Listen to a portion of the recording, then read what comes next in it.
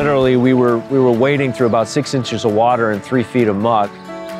In that sediment was about 75,000 pounds of phosphorus. The more phosphorus that is in the environment, the more plant production we have, the more algae production we have, and that's what leads to these huge algae blooms that ultimately people see in the lake.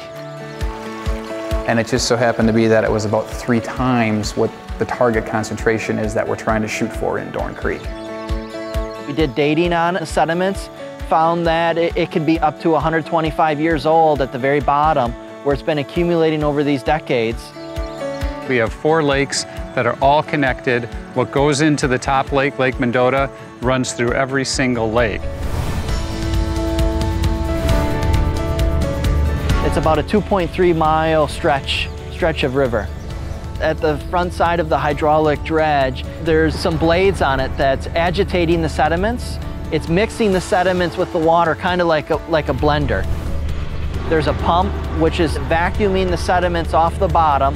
Then that goes through a pipeline, and that pipeline in this case went up to almost about 3 miles long.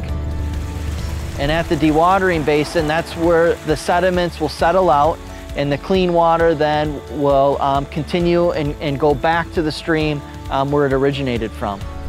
When we started this project, the stream was actually short-circuiting around the wetland, and we brought the stream back to its original location.